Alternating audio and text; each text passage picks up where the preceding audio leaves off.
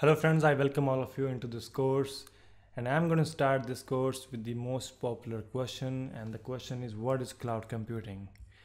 Everyone knows that it's very popular. Many people get asked in interviews, and you must know that there is a lot of media hype right now in the world about cloud computing. So let me write it here, cloud computing.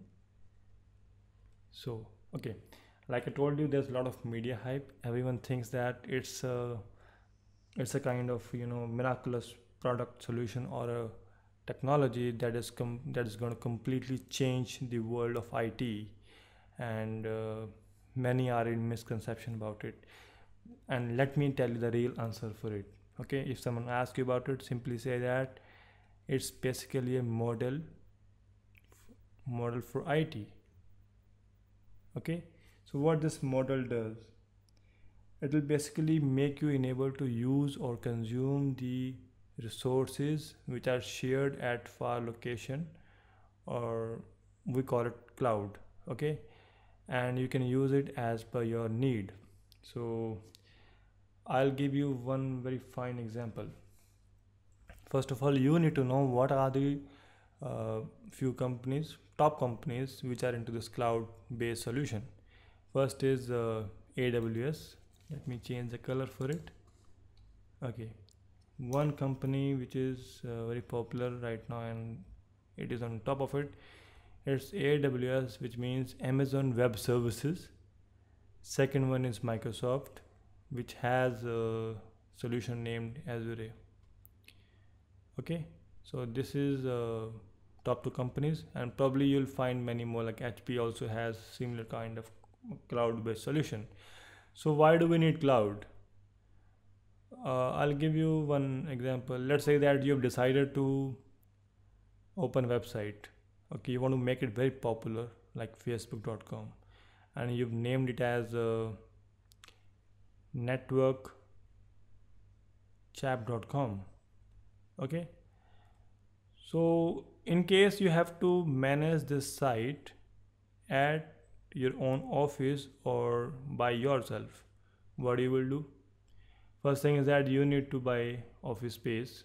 Okay, office space, you need to have power connections, you need to have seating arrangement. I'm just talking about the basic things. Okay, then there would be fourth thing, technical things. Okay, we'll talk about technical IT, router, switches, router for WAN, switches for LAN, firewall for security, and like I told you, you need to have power backup as well, like UPS. Okay, and there should not be any power disruption, else your site will go down.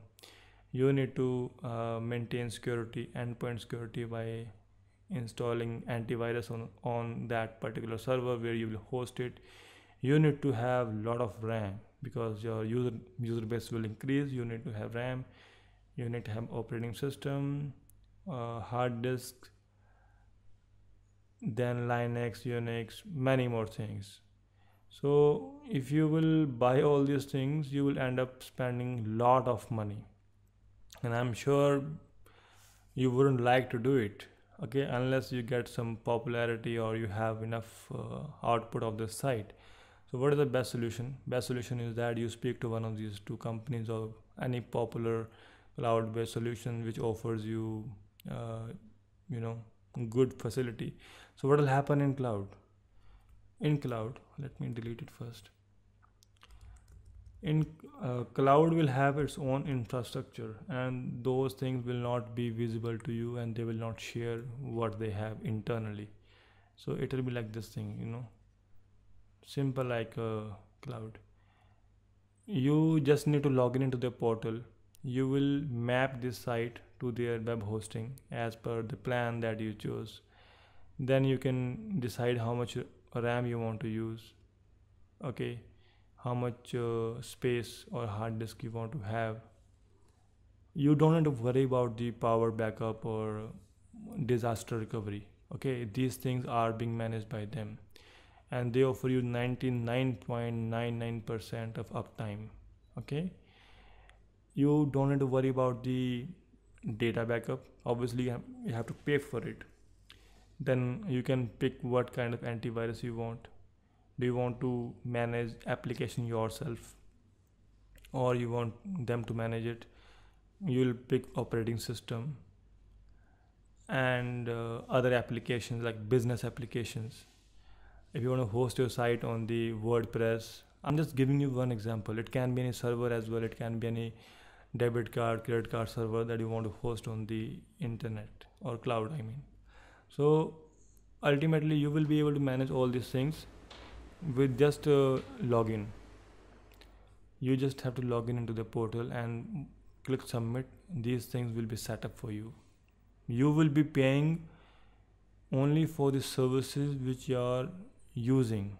That's the best thing about this cloud computing model.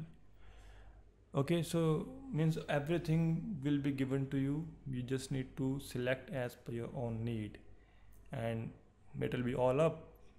So that's kind of platform, or you can say infrastructure, they have provided to you.